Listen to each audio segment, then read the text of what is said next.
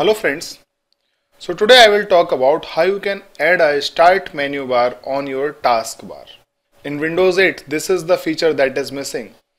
So I'll go very simple. Right now I am using 99.com. This is one of my favorite website. You can list it 99.com.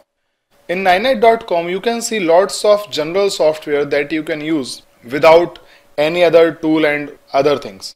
So I use this website to install various software, and in this website you will find a software known as Classic Start. Select it. You can find this under Utilities group. Select it, click on Get Installer. So you will see this window and a pop-up that will ask you to save a file. You can save this file, it's completely safe. Then go to your download section and click on the installer. So as you can see that 99.com is preparing for the setup of this software. Now it is asking for my permission. I am definitely going to say yes. Then you can see it's started downloading Classic Start. When you will click on show details, you can see that this application Classic Start is being downloaded right now.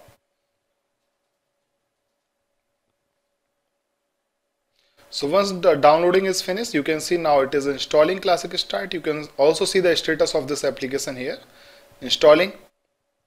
Once the installation is done, as you can see the status is right now okay.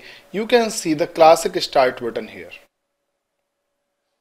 Now I can close it and let's test this start menu now. I am going to click on it. You can see a very good Classic Start menu, same as it was coming on Windows 7 or 8 is coming here. You can also right click on it and go to the settings. Then you can see lots of settings here. If you want a Windows 7 style, you can choose this one.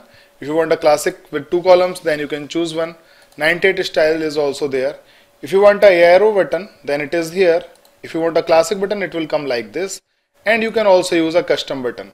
You need to pick your image. So there are lots of settings. You can play with these settings and set this start menu according to your need. So I am choosing Windows 7 style and clicking on OK and done. So it will now come same as it will come on Windows 7 machine. I hope this video will be beneficial to you and you can easily put a start button on your taskbar of Windows 8. Thank you very much.